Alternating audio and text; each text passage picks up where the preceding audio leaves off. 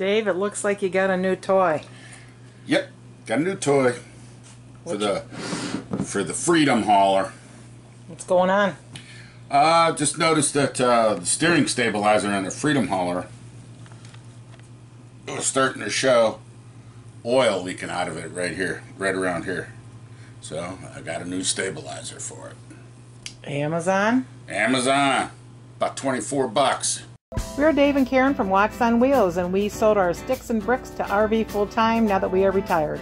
We travel with our heavy-duty truck Leroy, our two K&M motorcycles, our DRV Dixie, and our smart car Zippy. Don't forget to subscribe and click on that bell to be notified when we post a new video.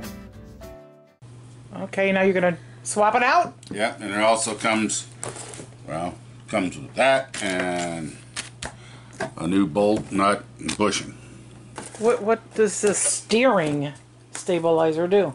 Look, I thought it was like a shock absorber at first. It is. Basically, it's just a shock absorber.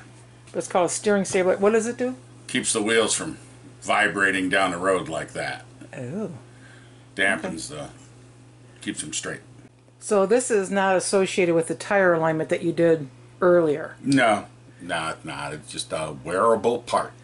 But you did the tire alignment because you saw you were getting wear and tear on one tire, not the other. Has that been fixed? Yeah, that problem's been solved. Okay, 'cause that was quite some time ago that you did that. A couple months ago, yeah. Okay, well, let's go do this. This is just a wearable part that I suppose you have to replace after a while. It happens. I didn't want to replace it this soon, but... Well, how long have you had it? Well, I've had that tote for, what, 2 years? That's about right. Yeah, about right, yeah, 2 years. Okay, well, let's go do it. All right. Now, coffee now, beer later? What? Who says that's coffee?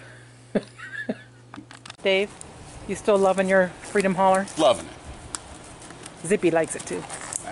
Zippy likes it too, I guess. She hasn't complained. As the proctologist says, it's that time.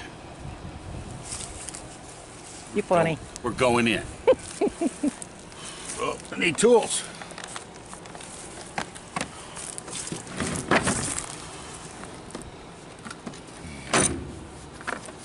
Definitely got to carry all kinds of tools with you when you're RVing. Oh, yeah.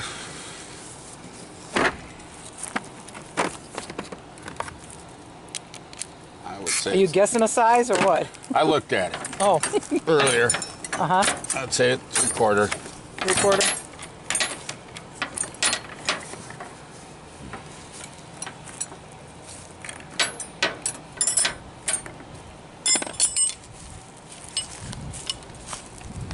Now you're going in. Now I'm going in.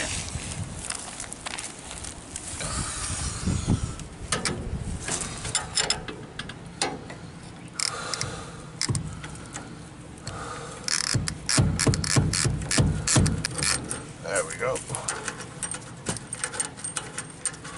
So what's going on? Just taking off this bolt. Uh-huh. And this one too.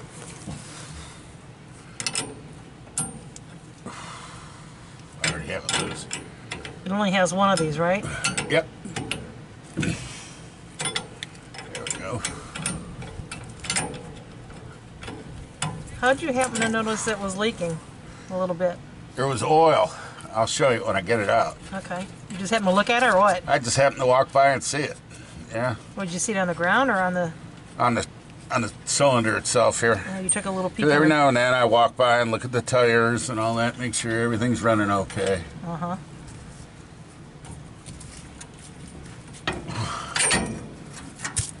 There it is.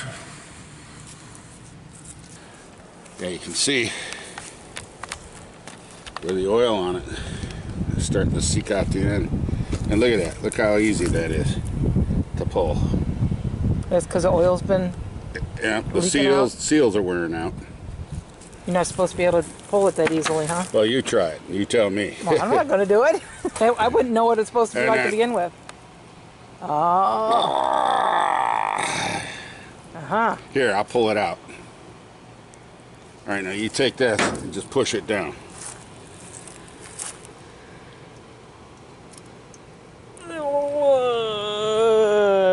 Okay. Okay. Now, push that one down. Oh, yeah. A lot easier, huh? Oh, yeah. Starting to wear out. It caused the wheels to do this down the road. Mm-hmm. We don't want that. So we're back in.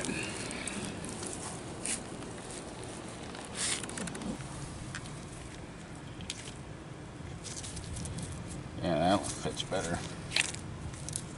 What, you think about using the old one? Yeah, I was gonna. But the old one didn't want to seem to go through that hole. Oh, there it goes. So you like using, you gonna use a new one or the old one? I use the old one. Keep the new one around for just in case. Nothing wrong with the old one. Nope. Can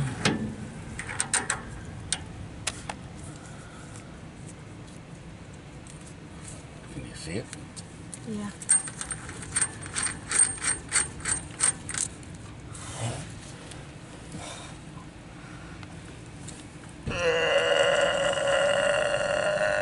Pulling on it? Yeah.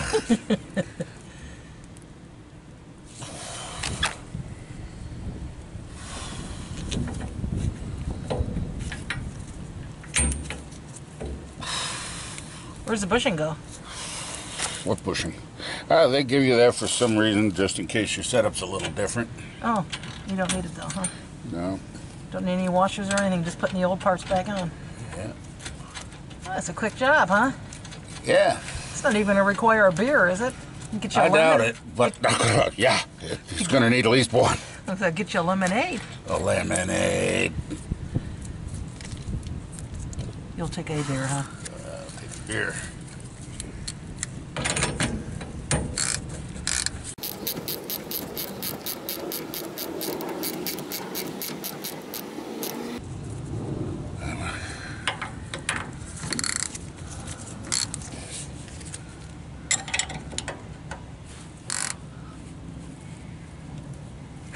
There it is. You thirsty? You need a beer? What else do you do for maintenance on this thing? What do you look for? I look for wear and tear on the tires. Check all the bolts on the hitch. Make sure they're tight. Check the lights, compressor. Make sure it's all running right. What are you doing? Draining water off the tank.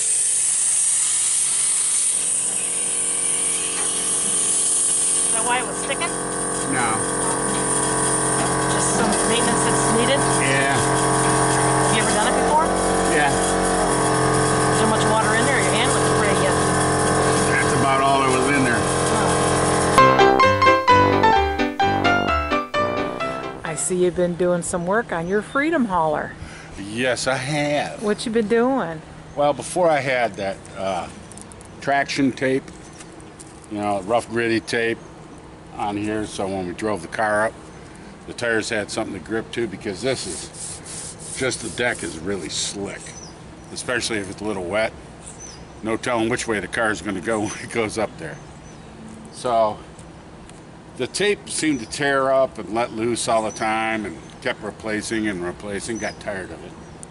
So now I've took black enamel paint and mixed it with sand. Just regular, everyday. Rust-Oleum black enamel.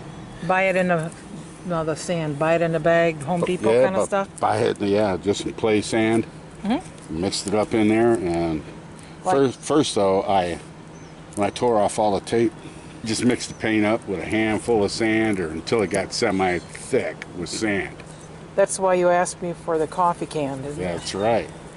And but before I painted it, I put TSP on it, trisodium phosphate, and that dulls the finish on the paint, so the new paint had something to grip to. You just did that only where you were putting the sandy paint down? Yeah, only where I was putting the sandy paint down. That's why I see some of the white left over down there. That's from the trisodium phosphate. Oh. And so after I mixed the paint up, I had a little roller, and I taped it off, and then I just rolled it out and let it dry for a few days, and boy, it's grippy. So what you got going on now? Well, I'm going to paint a white stripe on there with Rust-Oleum. So when I pull the car up, my spotter, which is Karen, can tell me which way to turn the wheel to make sure the tires are following that line. They'll end up in the chocks, the wheel chocks. So that's just paint tape. Yeah, that's just masking tape on there. So yeah, get a halfway decent looking line. And that's it. Go for it. Yep. What I want to do is just dab it on. What's that?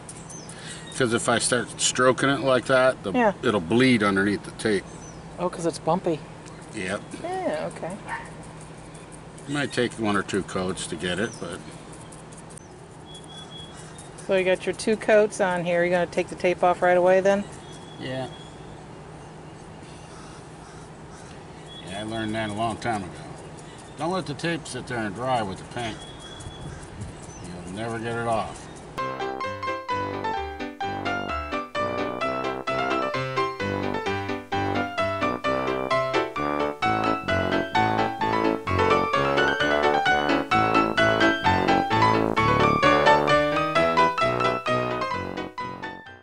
Looks like you're about finished up there, Dave. Yeah, just finishing up.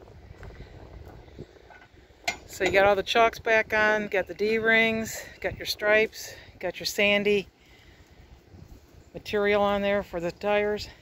Yep. All ready to go. She's ready. Thanks for watching. If you liked the video, please give us a thumbs up. We'd love to hear from you in the comments below, even if it's just to say hi. Don't forget to subscribe.